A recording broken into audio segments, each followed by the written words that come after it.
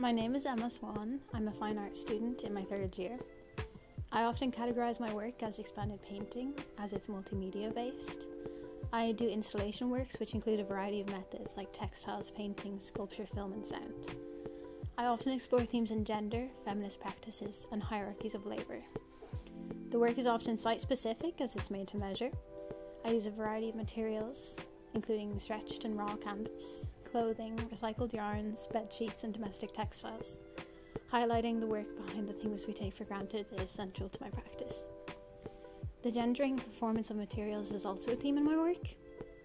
I recently featured in a group exhibition titled Blurb, where I used plaster casts of mop fibres and clay pieces to create an install that cascaded onto the floor. It also used bed sheets and plaster as a material representation of household work. It's a valuable form of labour despite its unpaid status and expected status.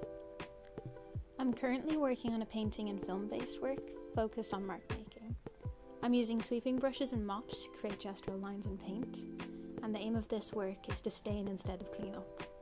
The maintenance work that is often devalued in workplaces and domestic places is the focus of this labour.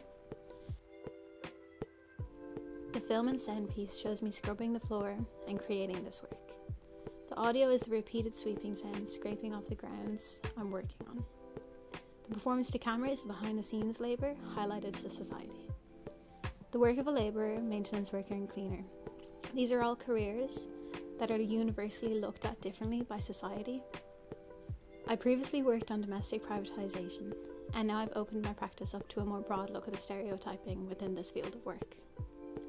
I've conducted a series of interviews about the work of a cleaner and asked people to put a numerical value on their own career.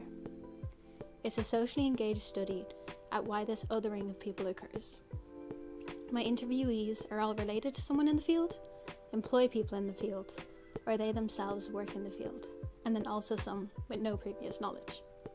The answers are used in my research and will also be used as a sound element in my film work. This body of work will be exhibited in a group show titled Tread Lightly later this month on March 30th. Thank you.